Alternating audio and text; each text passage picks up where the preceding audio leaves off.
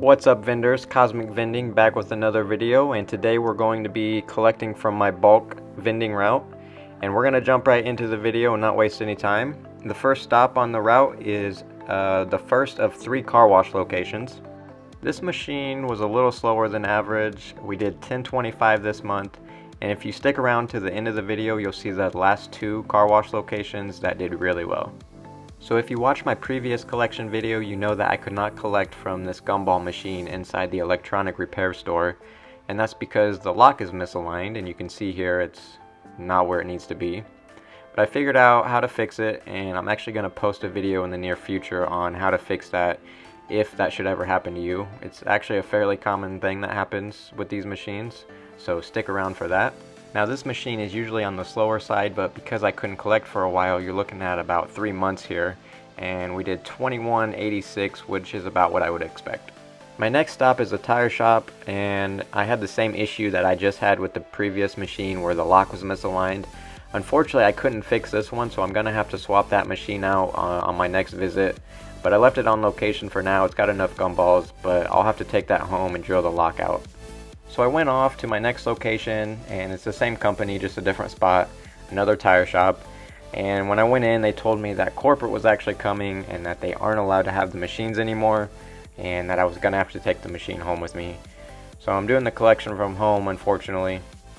I'm not really sure what the issue was. I think maybe the managers didn't know the rules, and now corporate has found out, so they're asking me to leave. I've had these locations for a while with no issues, but I'm worried I'm gonna lose the other tire shop too, where the machine with the broken lock is.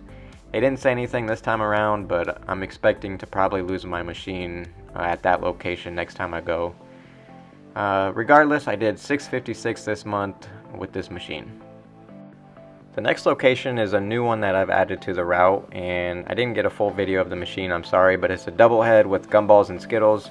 It's in a barbecue place, and we did 480 this month. It's actually just under a month.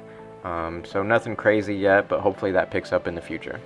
And now we're in a JCPenney break room, and previously I had a single head with M&Ms, and I added a double head, and now we're doing M&Ms and Skittles, and together we did 1358.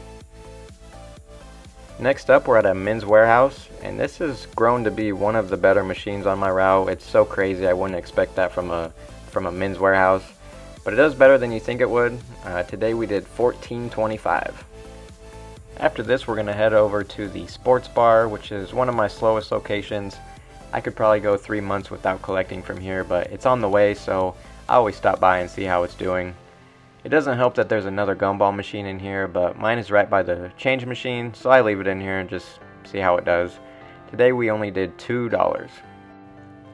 Next up, we're at a collision repair shop, and I think this machine was a little slower than average. It's usually a pretty good machine, over $20. The employees love it. They're always the ones that eat it up. Today we did 1375, which is not too bad. I'll take it. Next up, we're in a pizza shop with a Skittles machine, and again, usually one of my better machines, around $20. I feel like it was a little slower this month, but still I can't complain with all these quarters. Got it filled up, and we did 1250. And as promised, I saved the best 2 for last, the 2 car wash locations. As you can see, this machine is almost empty, and that's a good feeling because there's another gumball machine in here from another vendor, so I'm always happy when I see that they're choosing my machine and not the other one. But this month we did 4515. I did something a little crazy and switched to nerd gumballs with a 50-cent mech. The other vendor here is running regular gumballs for 25 cents, so we'll see if I still have the same amount of success next month. And last but not least, the final car wash location, again almost empty. The manager actually texted me and said that they needed refilled on gumballs, so I came over immediately the same day and got them restocked.